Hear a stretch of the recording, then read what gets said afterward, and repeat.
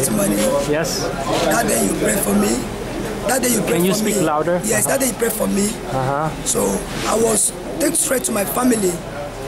Straight to my family. Where things was coming out from the ground. Coming out from the ground. The day you are praying for me, things was coming out from the ground. So I didn't give the testimony, but when I get home, I was receiving a favor, miracle favor. So I told God that before I give this testimony, I want to see the evidence of the testimony, the evidence of the vision which you delivered for my family, the liberation. So I'm thanking God because when I went home on that Tuesday, I was receiving a lot of blessing, miracle blessing. So I'm appreciating God because when you have Jesus, you have everything. Okay. Glory be to God. Great. Now, explain again. When I prayed for you, you saw a vision. Yes. The vision, how was it? Can you describe it? Okay. I was taken straight to my family. Then in my family, things was coming out from the ground. Things were coming out from the ground. What kind of things? I think dirty things was coming out from the ground. Dirty things was coming out from the ground. Even robes.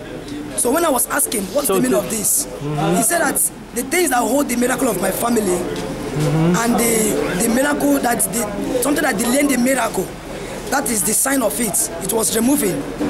So I told God that I want to see the evidence of this vision.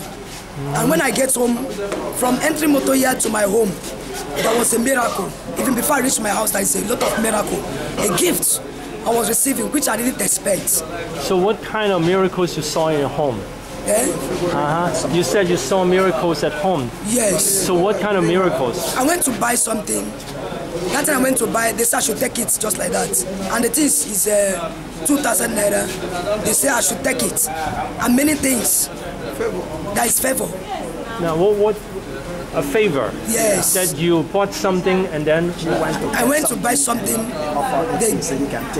You can take it instead of paying for it. Yes, paying for it. Okay. There are many. So can you name some to be specific? Okay, number one is skates, top, shoe, other things. So you mean God gave those to you? Yes. Hallelujah. Thank you. Now, God. what are those things that came out from the ground when you saw the vision? What kind of things are those? I saw rope that's obstacle. Obstacles? Yes, sir. Obstacles that come up. Yes, so obstacles are removed. Yes. Okay. So what does this experience help you? How does it help you? Come again. How does this experience help you?